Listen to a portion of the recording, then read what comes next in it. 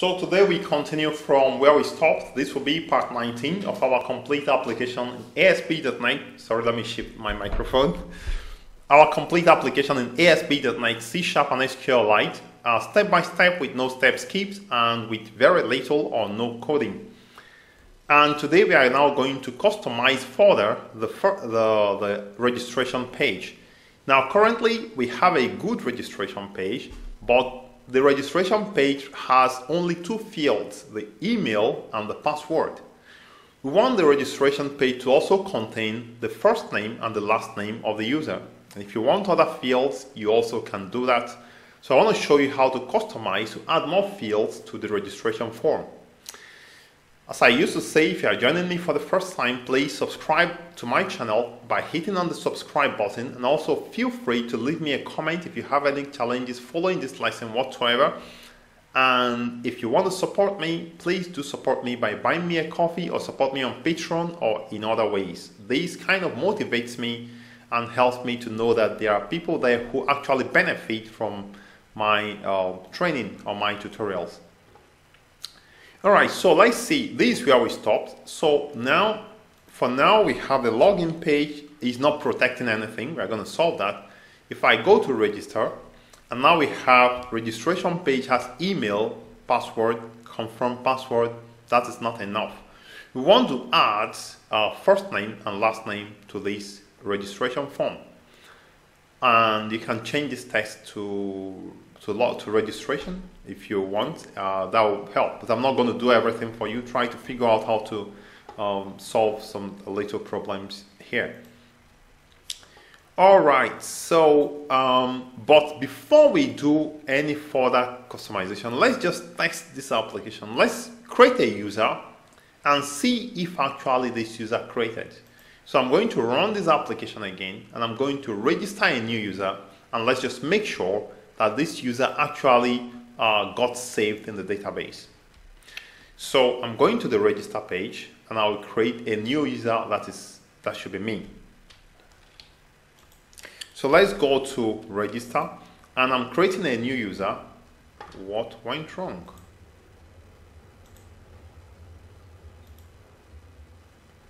So this is very funny. Okay, so I'm creating a new user, Kyneton. Kyneton, the pro, or is pro at yahoo.com, and the password.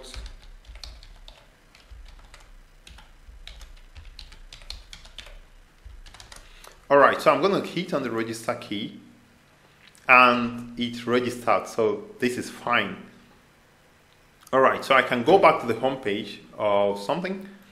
So now I'm going to stop. Now we want to check if this user actually registered and the data is available in the database. So I'm going to go to SQLite here, and I'm going to simply go to ASP.NET users and go to edit 200 rows, and you can see that the user is right there. So our registration and login is working. And you can see the normalized username, this username, and that is fine. But one first name and last name. So let's go do that. Okay, so the first step says we are going to open the application user.cs file and add two more fields. So if I go to areas and go to application identity data, application user, we are going to now add two fields, additional fields here. Now we have application user, which is identity user, and then I'm going to add two more fields. I'm going to copy these two fields and then add it right there. Since I promised that there will be no coding, please feel free to copy and paste. So I'm going to go show potential fixes and just using system.component model, the data annotation, the schema. So we've added two more fields to the model, application user model, but we also need to modify the form and also the CS file. So we are going to add these two more fields in the register.cs HTML file. So I'm going to copy, because I will not like to waste time. So I'm going to copy this and go to let's see, So I'm going to Pages, and this time I'm going to register this. Register. Under it we have register.cs, HTML, C Sharp, and here you can see that we have required email address, display name, and we have email. We also have password. So we also need first name and last name. So I'm going to just paste. So we now have, let's see. Yeah, we now have first name and we have last name. So let me just make some room here. That is one. That is the second thing we do. Finally, we need to modify the new user line to include first name and last name on the post-async function. Okay. Post-async function is a function that grabs the input from the registration form and sends it to the database through the context. So if I go down to the on post-async, so let me just make some room here. If I go to the on post async, so let me just find this on post async is going to be this one. Okay. Now we want to say var user is equal to new application user. Username is email input. So let's see. So I'm going to just kind of make this a little bit more readable. So let me just drop down this and drop down this and drop down this. Okay, so now I'm going to just check what needs to be done. So I'm going to say here first name is equal to input dot first name and last name is equal to input dot last name. Yeah, just change this typo. Okay, so new application user being registered, being created at registration should have first name, last name, and email and username. Of course, email and username is the same thing. Step 4: open the register.cs HTML registration form and add 2 additional fields for first name and last name, and we can simply duplicate the codes. Now in this case we are going to let me save everything first. I'm going to close everything, and now I want to provide 2 additional input fields in the UI for the user to enter his first name and the last name. So I'm going to register the CS HTML. So there is a form. I'm going to expand the form. Let me just reduce the size of this. And you can see the form group for email. We have the form group for password. And we can simply just add 2 more form groups. I don't want to waste time, and I also promise there will be no coding. So I'm going to just simply copy these 2 form groups, but you understand how it works. I'm going to just paste it right here. So we have the first name and the last name input fields. Okay, so now if we run this application, we might have problem, but let's just run it just for curiosity to see what happens, because we already have a table that doesn't have first name and last name, and we are now having the application that requires first name and last name. It's going to be interesting what happens. So let's just run this application and see. When this application runs, we are going to display the registration form, and the registration form is expected to contain the first name and the last name. However, when you want to insert into the database, that will be a problem because these 2 fields are not available in the database. So let's see how it plays out. So if I go to registration right here, and you have first name and last name fields. So if I now register myself,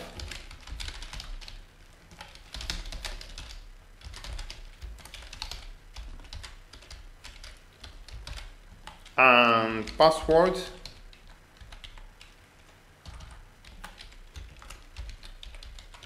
by the way, you can actually make the password not to be complex. So if I hit on the register key, I say password does not match, so I'm going to say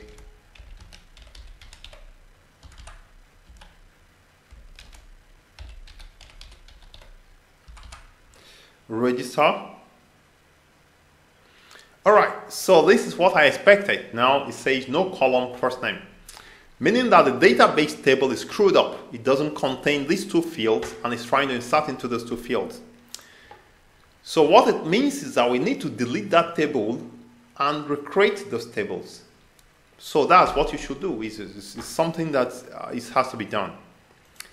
So what I'm going to do now, according to the steps, says delete the data migration, delete the database, and add again the migration.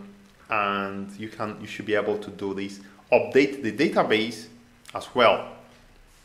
So I'm going to go to the migrations and delete the alts here. I'm going to delete, yes.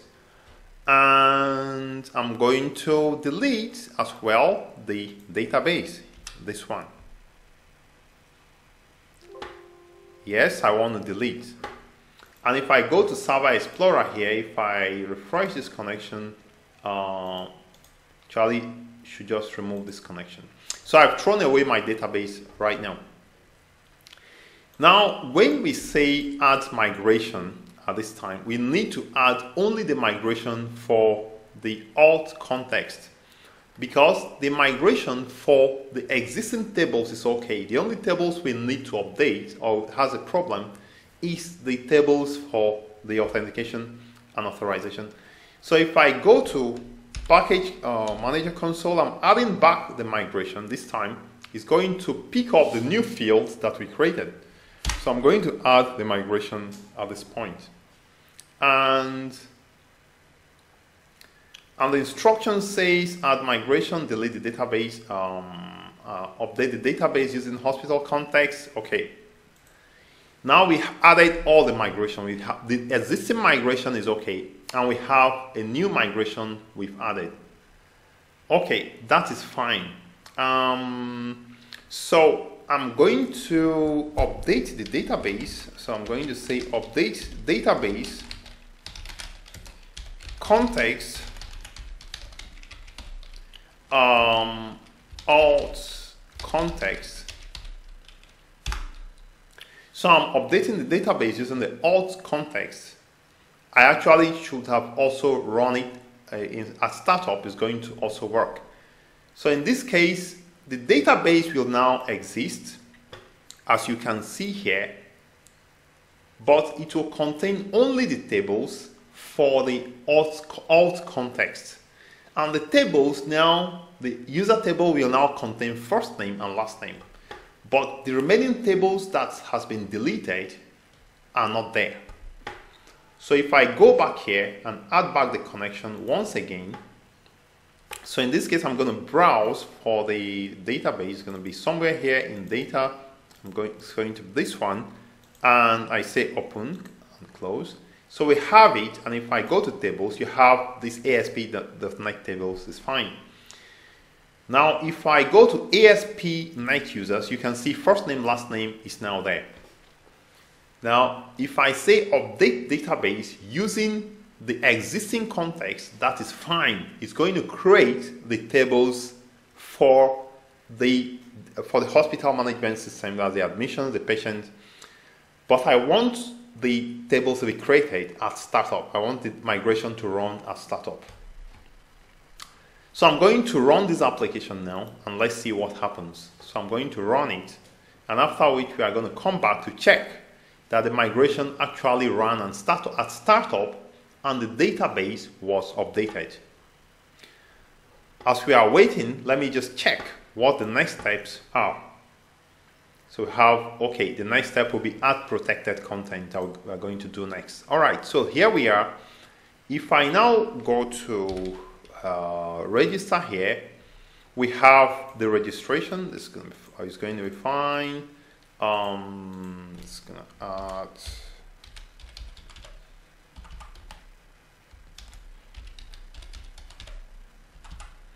So if I register now, the registration works. And we have two new fields of first name and last name added. And And also to check that when this application started, the migration for the existing table actually executed and those tables were created. So if I go to this place and refresh these tables now, you will see that we have all our tables just like before. At this point, I would like to stop here and I would like to start in the next part how to now protect a content so that when this application starts up, instead of showing the home page, it's going to show the login page. For now, I would like to thank you for viewing. I would like to also remind you to subscribe to my channel. Support me also by buying me a coffee or on Patreon or PayPal, or in any way you want to support me, that's fine. If you have challenges following, please leave me a comment. I'm going to try as much as I can to respond to all the comments that I receive. I remain kind on the Tech Pro, and I'm always there for you.